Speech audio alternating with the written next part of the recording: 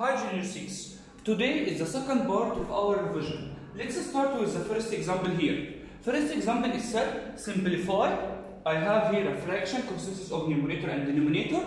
In the numerator 5 power 7 times 3 power 3 or 3 cube over 3 power 2 or 3 squared times 5 power 3 5 cube. I need to simplify this fraction to the simplest form. Here, as we said before, if you look here, you have here 5 power 7, my base is 5, here the base is 3, the base is 3 and the base is 5. We said before, look to the bases. If you have bases equal, look to the power. And if you need to multiply two equal bases, add the power. And if you need to divide equal bases, subtract the power. Here if you look, you have here base 5 and base 5. One in the numerator and one in the denominator.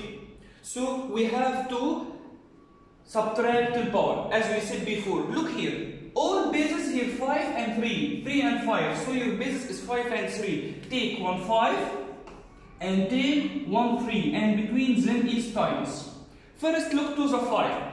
One is the numerator and the second is the denominator. So you have here, you make divided, and we said before, in powers, if you need to make divide equal bases, subtract the power. So I have here to write 7 minus 3. And here, look to here, you have up 3 and you have down 2 divided, so I have to subtract the power. So I will write here 3 and down minus 2. So it will be 5. 7 minus 3 is 4 and 3 minus 2 is 1. We said before, if you have power 1, you don't need to write it. You lift it as it, so it will be 3. If you put in your calculator 5 power 4, it will be 625. 625 times 3. When you multiply 625 times 3, it will be 1875. It will be 1875. So this is the simplest form of this. When we have here 5 power 7, 5 power 3, subtract the power, 7 minus 3 will be 4. Here subtract the power of base 3, so it will be 3 minus 2 is 1. 5 power 4, it's mean 5 times 5 times 5 times 5. 5 repeated 4 times by times. So it will be here 5 power 4 will be 625 times 3, it will be 1875. Let's move to example number 2. Example number 2 is said find the solution set of the following in Z. Find the following solution set in integers. If you look here, you have in number 1, 2 inside the bracket x minus 2 equal absolute value of negative 10. You know that if you look here, what is the absolute of negative 10? You know that absolute eat in negative. So absolute value of negative 10 will be 10. And here, you have to you have here 2 and bracket x minus 2. You have outside the bracket is 2. So you have to put this 2 inside the bracket. And you don't have here any operation, so you have to get 2 inside the bracket by times. So it will be 2 times x, it will be 2x. This is minus, put it down. 2 times 2 is 4. So let's change it to an equation. You can solve it very easily. How can you solve it? We said before, if you have here mixed operation, you have here times and minus. Move minus first. So it will be here 2x equal, put it 10, and the 4 will go to the other side. It was minus, so it will with plus. So it will be here 2x equal 10 plus 4 is 14. Here you have the x, you need the x in one side, so 2 will go to the other side by division because it's here with times. So it will be here x equal 14 divided 2. And you know that 14 divided 2 is 7. So value of x equal 7. He needs the solution set. So I have to put 7 in the braces of solution set. So it will be here solution set equal 7. Let's move to number B. Number B is said 3 smaller than or equal 2x plus 1 smaller than or equal 9. I have to find the solution set, means find the value of x and put it inside braces. If you look here, 3 smaller than or equal to x plus 1 smaller than 9. I wanted to find the solution set. So only you have to do, put the x in one side and all the number in the other side. So here, if you look here, you have here times and plus. So I have to move 1 first. But it will go to this side or to this side. If it's like this, you will tell me that 1 go to is 9. And if I hide this, you will tell me that 1 will go to the 3. But if you have two sides, so L1 will go to the two sides. So it will be here 3 and here put L1. Here plus, so it will go to both sides by minus. Smaller than 2x, smaller than or equal 9 minus 1. And you know that 3 minus 1 is 2, smaller than or equal 2x, smaller than or equal 9 minus 1 is 8. Here I wanted to get out of these two, so divide all of them by 2. So 2 will go to both sides by divided. So I have here to write 2 over 2 smaller than or equal. Here x smaller than or equal 8 over 2. Here 2 over 2 is 1. And here smaller than or equal x smaller than or equal 8 divided 2 is 4. So this is, when I solve this equation, the x is between 1 and 4. But here I need to find the solution set of this. So I have to put the answer in braces. First thing, if like this, ask yourself two questions. The first question, and one is with you? Yes, because here I have equal.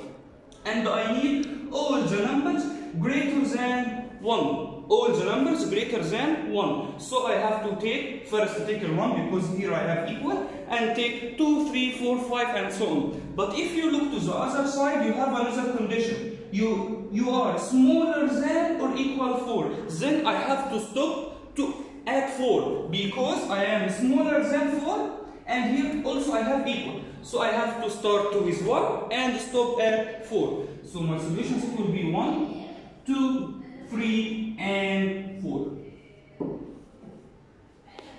Let's move to example number 3. Example number 3 is said, if I have a dash whose coordinate is 7 and negative 2, is the image of a by translation whose rule is xy such that x minus 3 and y plus 1. I need to find the a. Here you have a point. When I transfer it by this rule, I have here a dash which is 7 and negative 2. Look first, do you have here the point A? No, we need from you to find the A. So you have to let A such that any point consists of two coordinates x and y. So I have here x and y. So I let A that consists of x and y. So you have to find x and y to find the point A. So here I let point A, x and y. We said before, if you have something like this and you want to solve this, we say put the point plus its rule, it must give you to the image. Again, we said before, if you put a point plus your rule, this is give you your image.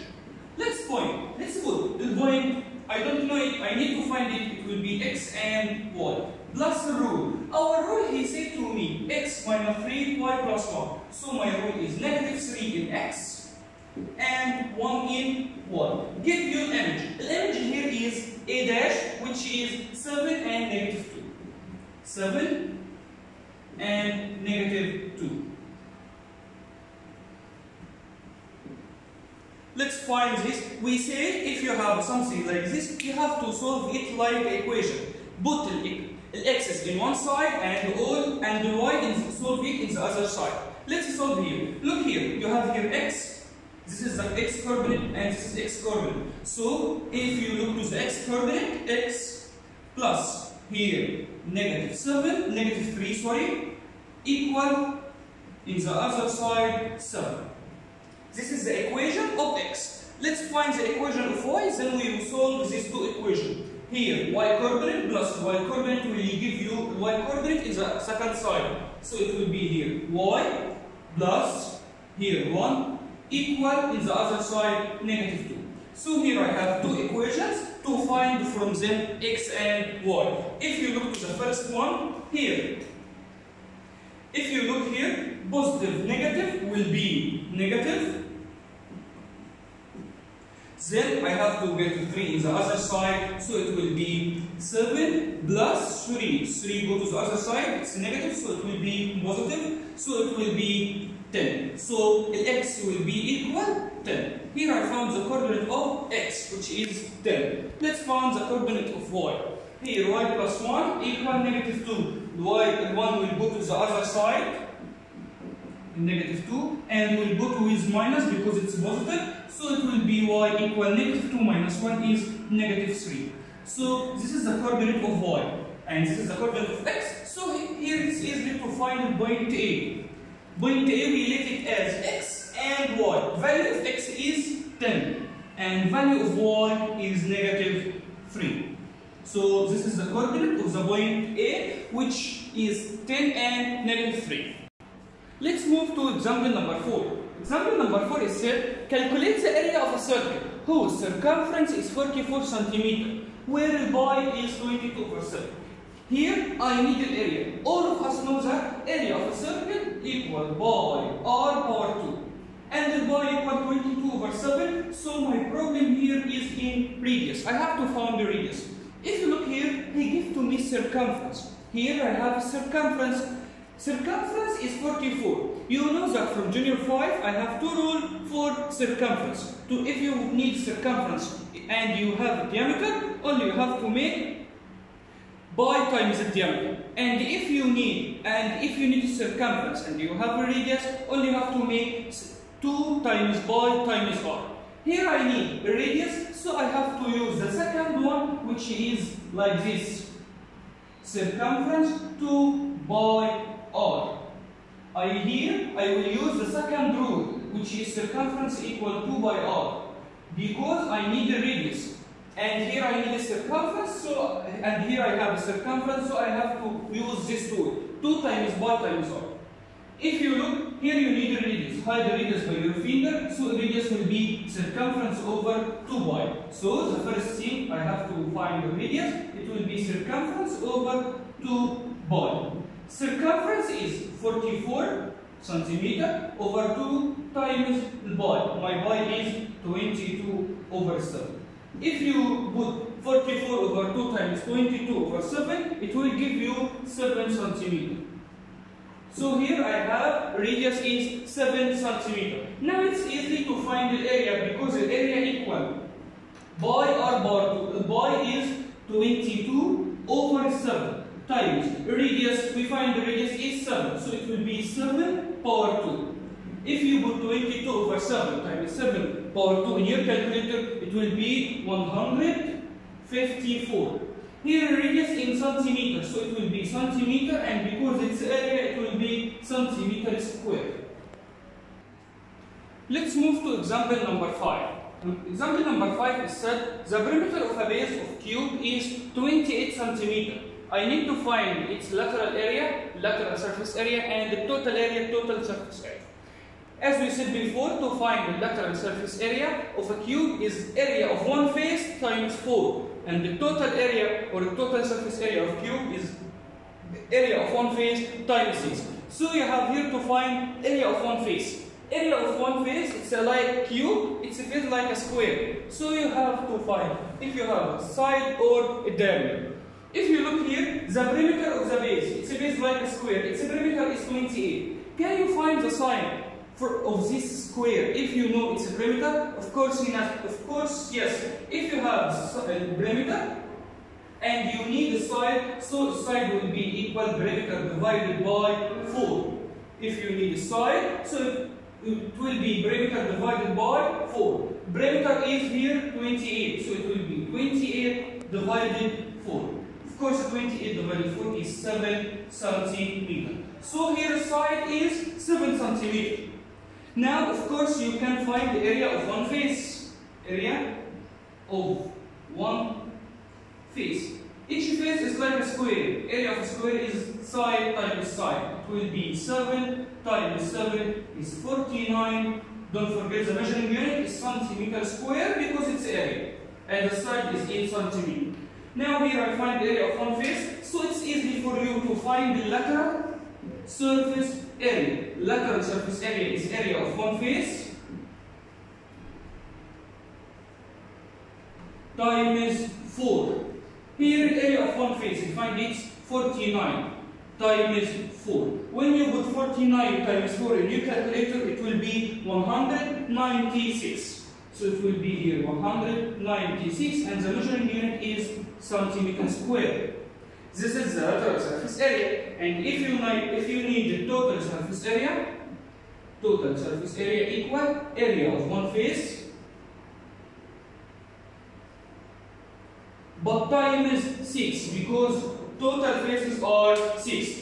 Area of one face, here we have area of one face is 49, so it will be 49 times 6. When you put 49 times 6 in your calculator, it will be 294.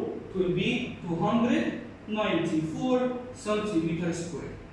So here, my lateral area is 196 and my total area is 294. After finishing this example, we have reached to our end. Thank you and see you next time.